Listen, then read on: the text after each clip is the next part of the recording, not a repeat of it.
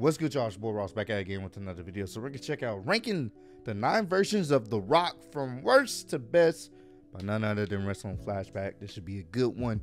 The Rock has definitely, I guess you can say, had his different type of phases and what he was going through when he was in WWE, and we were able to we were treated to seeing the different transformations of The Rock. He went from the goody two shoes babyface and Rocky Maivia, I believe that's what his name we went by, Rocky Maivia, which people did not like at all, to the corporate Rock, the trash talking Rock.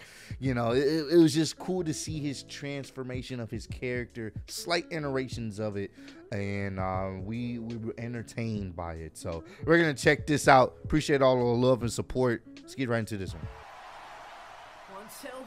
This is on. The Rock has had his fair share of personas over the years, consistently switching between both heel and babyface, and being one of the most entertaining characters on the show in the process. As regardless of what role he played, the core of his character rarely changed, but he was still able to make you cheer him or even boo him. And over time, fans have certainly done both when witnessing the different eras of The Rock. So today, we're ranking the different versions of The Rock through the years. Number 9, Rocky Maivia, November 96 to August 97. As great as The Rock we all know and love would become, he certainly had a difficult start despite an impressive first outing, as he would be thrown in at the deep end, debuting in a traditional 5-on-5 elimination match at the 1996 Survivor Series, going by the name Rocky Maivia, a combination of his father and grandfather's ring names. But being wrestling's first ever third generation superstar proved at first to be a hindrance more than a benefit. Rocky Maivia was a blue chipper, white meat babyface, and it was clear that he had gifted athletic ability and was well trained in the ring, but Rocky lacked character, and his clean cut persona was poorly received by the fans, who jeered Maivia out of arenas with chants like "Rocky sucks" and crowd signs that read "Die Rocky Die."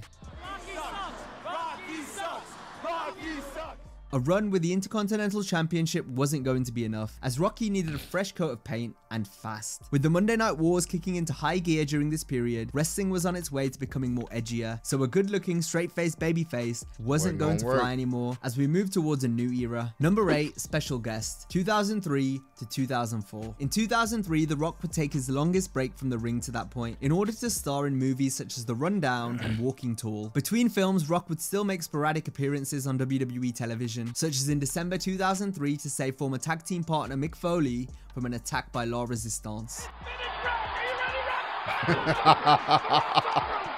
Rock would also appear in a segment with Eugene, return to Raw in his hometown of Miami, and he hosted a Diva Search pie eating contest. These moments were still entertaining, but if anything, they reminded fans of what they were missing, as these one-off appearances showed how The Rock was still a level above everyone on the mic. And this was without doubt Hollywood's gain, as Rock's unmatched wrestling charisma translated well to the big screen in both films he starred in during 2003 and 2004. The Rock wrestled one more match during this period as the Rock and Sock Connection teamed up for the last time in a handicap match. Oh man.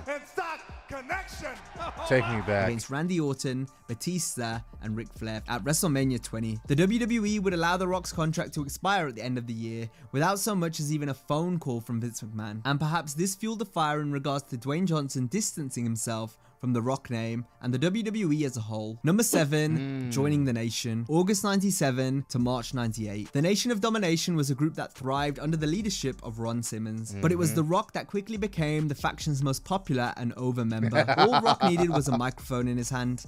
In arenas across the country, I heard chants of "Rocky sucks." And this is what you need. This is what you need. They should have did this with Roman Reigns much sooner. This is what you gotta pull an audible, especially on someone you have high hopes for. If the crowd's not feeling it, pull an audible. Pull an audible. That way you're able to see if they can be a heel.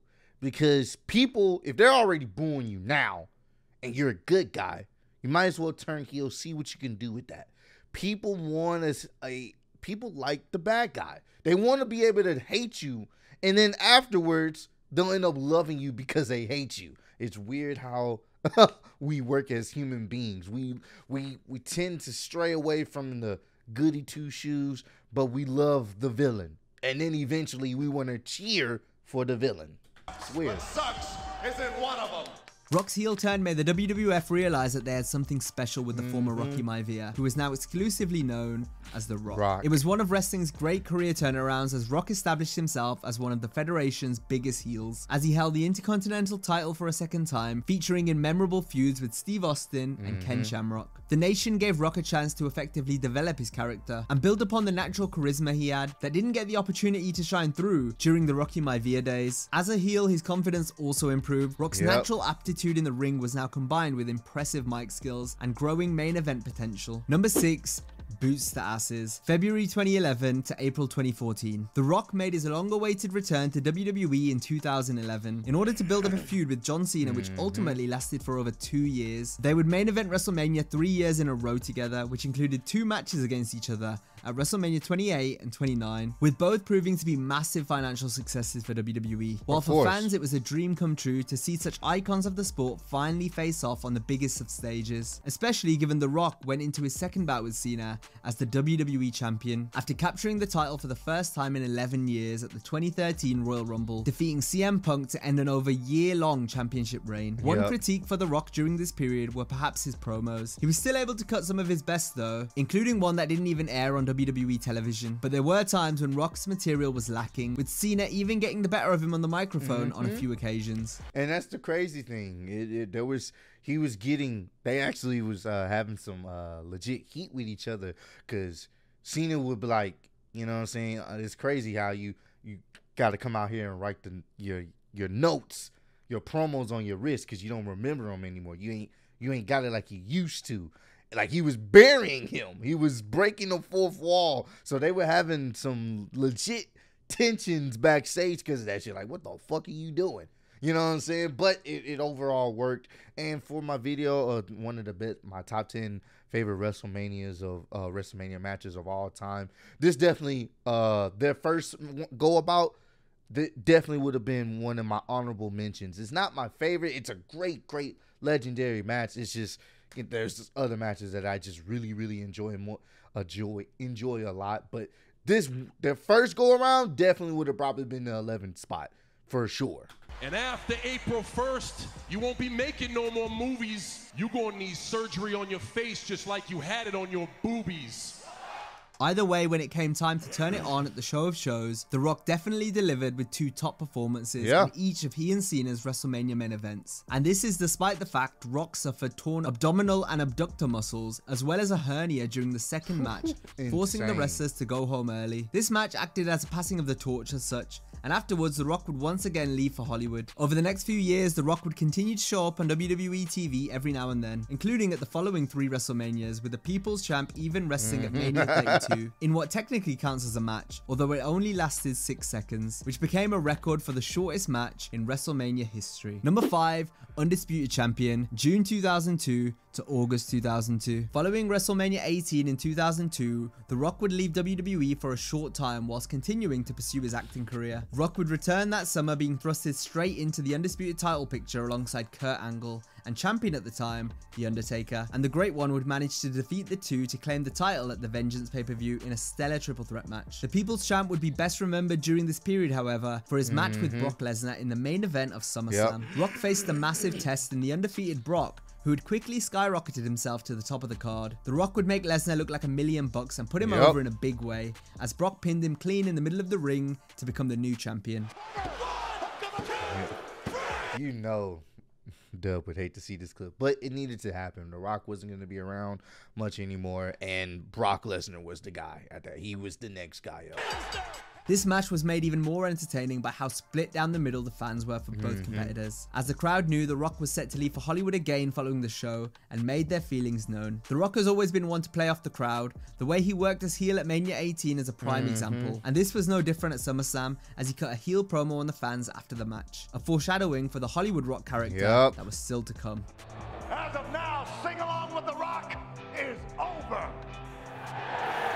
Although Rock's run as undisputed champion proved to be brief, it did treat us to some great matches, as it was clear that Rock was still at the top of his game on the mic and in the ring, despite now only wrestling for the WWE on a part-time basis. Number 4, leading the Nation, March 98 to October 98. The Rock's career resurgence after joining the Nation of Domination allowed us to see what the Great One was truly capable of. It soon became clear that The Rock was on a slow burn to eventually becoming the leader of the Nation. After weeks of bickering between the two, The Rock would finally overthrow Farouk as the leader of the Nation of Domination on the night after WrestleMania 14. From there, Rock would defeat Farouk at Over the Edge 1998. While joining the Nation allowed The Rock to be himself and come out of his shell, becoming the group's leader allowed him to turn his personality all the way up to 11, as he fired on all cylinders whenever he got on the mic.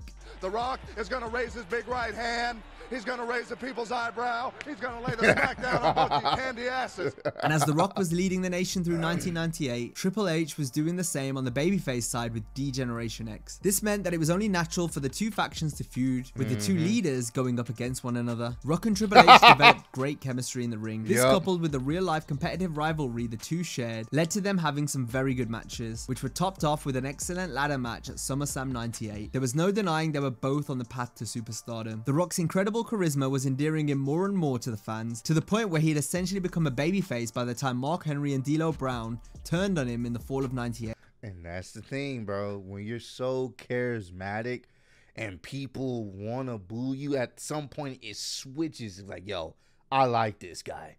Even though he's a bad guy, I like him. And eventually they had to turn him. This put the final nail in the coffin to the Nation, which was nearing its natural end, as Rock had already been riding solo in the prior months, having outgrown the faction. So after initially being universally rejected as Rocky Maivia the first time round, The Rock was now a well-supported babyface for the first time in his career. Number 3, Corporate Rock, November 98 to May 99. The Rock ran the gauntlet during the 1998 Survivor Series, defeating 3 wrestlers on his way to the final of the Deadly Game tournament, eventually winning the WWF Championship for the first time. Rock began the night as a massive babyface with the fans firmly in his corner, but there was still a massive swerve to come, and it came when Vince McMahon ended the match after The Rock locked Mankind in the sharpshooter, just like Shawn Michaels did to Bret Hart in Montreal 12 months prior. And just like then, Vince would call for the bell without any submission ever occurring. The Rock had suddenly gone from a top babyface to a top heel overnight, in no small part thanks to Vince. Decked out in flashy shirts and designer Bro, The Rock was drippy. He was drippy. The latest and greatest of Versace drip, designer drip. He was dripped out. Shades, The Rock continued to raise his game even further, and now with the WWF title in his possession, the sky was the limit. Rock's first test as champion was Mankind in what would go down as one of wrestling's greatest feuds. With such classics like their halftime heat empty arena match, the Raw match where Mankind won his first WWF championship, and the violent I Quit match at the 1999 Royal Rumble. Oh my God. These unforgettable matches will go down as some of the best entertainment the WWF has ever produced, featuring 2 of the company's greatest ever superstars. This rivalry added a ruthless edge to The Rock that would help him continue to reach new heights and put him in the prime position to take on the man that would become his greatest rival of all, Stone Cold Steve Austin. This was the biggest match the WWF had to offer, as the company's 2 biggest stars headlined WrestleMania 15 and then followed it up with a spectacular rematch at the following month's Backlash show. The WWF had 2 all-time greats on their hands at the same time, and each man's battle and desire to be the very best made for some unmissable television, which built to must-buy pay-per-views. All in all, Corporate Rock proved to be the persona that sealed the Great One's transition from popular upper mid-carder to genuine main eventer, and provided a perfect platform for the outrageous success that was soon to follow. Number 2, Hollywood Rock. February Love this version of The Rock, to April 2003. So great. The fans' resentment towards Rock leaving for Hollywood was on display during the SummerSlam 2002 main event, and if it wasn't clear that The Rock needed to return as a heel, it was undeniable by the start of 2003, when a taped video promo he cut was booed out of the building during the Raw 10th anniversary show. This was surely the catalyst to pull the trigger on what would be known as the Hollywood Rock character, as The Rock returned sporting a new haircut, tattoo, and entrance music. Rock Hogan 2 at No Way Out 2003 gave us a heel Rock versus a face Hogan, something we had gotten a taste of at WrestleMania 18 a year prior when the fans turned on the Great One. The Rock now embraced the booze and considered himself as being above wrestling, given how much of his stock was rising as an actor. This new persona gave us some of the best promos and funniest moments of Rock's career. Well, let me tell you something, brother. What you gonna do? It was clear to see how much fun he was having. The fans ate it up so much that they eventually began to cheer him again. Because that's the crazy thing, bro. He was fucking hilarious. And you had no other choice but to laugh. And it was so fucking good, bro. The stuff he had with Hurricane, bro. Oh my God. The Hamburglar. Called that man the Hamburglar. Because he was just so entertaining. He's so good. Watch this, watch this. Whoa, the big one. Rock could even bury the fans and still get cheered. This resulted in a hilarious line quipped by Vince McMahon backstage, as he said that Rock was shitting on the crowd, but he's shitting ice cream. The Hollywood Rock run was a brief one given Rocky's movie commitments, but the Great One was still able to deliver us some truly epic segments such as the Rock concert, the infamous Toronto promo, spitting in the face of Hogan, the epic final battle with Austin at WrestleMania, the backstage running an eventual match with the Hurricane, as well as the epic standoff with Goldberg. All this packed into what was perhaps the most compelling run of Rock's career, possibly making Hollywood Rock the greatest short-term gimmick in wrestling history. Fantastic. Number 1, the People's Champion, May 1999 to March 2002. As one of the main stars of the Attitude Era, The Rock had become so entertaining that he was almost impossible to dislike. And this was seen through the reactions he drew each week, which meant it was time to pull the trigger on him as a top babyface. And it was the babyface turn that allowed The Rock to reach his undisputed peak. It's me, Mark Lloyd. It's me, Mark Lloyd. Shut up. And while Rock remained cocky and arrogant, the fans loved him for it because of how much they could get involved in the catchphrases and promos. And once the bell rang, they would be on the edge of their seats as Rock's matches electrified the sold-out arenas who all came to see the Great One. During 1999, The Rock would even take a backseat from the world title picture. And despite not being in the main event, Rock remained the highlight of each show by still cutting promos like no other and by featuring in And that's when you know your star power is beyond the title. When you don't need the title and you're one of the most entertaining and sought out segments of the show, and you don't need the title to be that, it kind of reminds me of Seth Rollins. Seth Rollins hadn't had a championship in quite some time, but he is arguably the best thing on Monday Night Raw and has been for almost 2+ years. He doesn't need the title. The same thing here with The Rock. He didn't need the title at one point. You just wanted to see him because he was that over. Hilarious segments like the time he buried Billy Gunn. Bob, but my Name is Billy. It doesn't matter what your name is. Who could forget the countless hilarious moments involving the Rock and Sock connection? It didn't make a difference who he worked with. Anything involving the Rock turned to gold, so it was only a matter of time until he had the WWF Championship gold in his possession again. And he would end up holding the title for much of 2000, where in the absence of Stone Cold, the Rock star shone even brighter. So much so that the People's Champ would get his first taste of Hollywood around this time, and right from the jump it was clear, Rock was a natural. Rock's legendary feud with Triple H in 2000 gave us multiple incredible matches, and was followed up with the second feud with Stone Cold, 2 years on from their first WrestleMania match. Rock and Austin were neck and neck, but some may argue that the Great One had now overtaken Austin given how good of a year the People's Champ had in the Rattlesnake's absence. True or not, what is for sure is that there were no superstars more deserving of wrestling in the final match of the Attitude Era, as Rock and Austin closed out WrestleMania 17 with a 5-star classic. Following 17, filming began for The Scorpion King, which was The Rock's first feature role in a movie, and the film's box office success, as well as the praise for The Rock's performance, was a big sign that ultimately, Rocky wouldn't be long for the wrestling world. Rock continued working part-time and led the WWF to victory as they defeated the Alliance at the end of 2001. The following year's WrestleMania at the Skydome Toronto acted as the perfect ending to this era of The Rock, as Hogan passed the torch to Rock in the dream match of all dream matches. The 68,000 fans' reaction to the two icons doing battle made this one of the... This definitely was also one of the honorable mentions I did not put in the video because it's just so many good honorable mentions. most memorable encounters in WWE history. The crowd cheering the heel Hogan whilst booing the babyface Rock resulted in the two switching roles,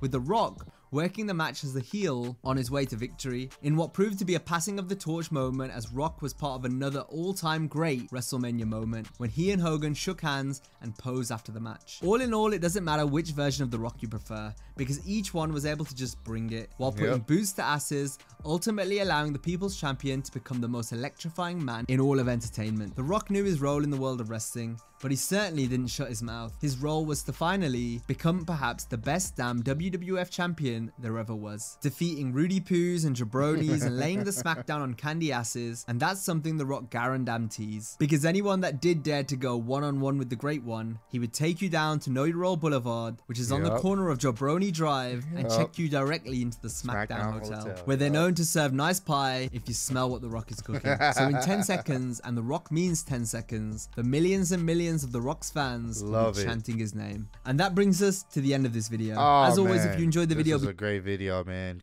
Gonna go ahead and give this one a like. If you haven't already, go subscribe to Wrestling Flashbacks, man. The Rock is goated. He'll forever be goated. One of the best to ever do it.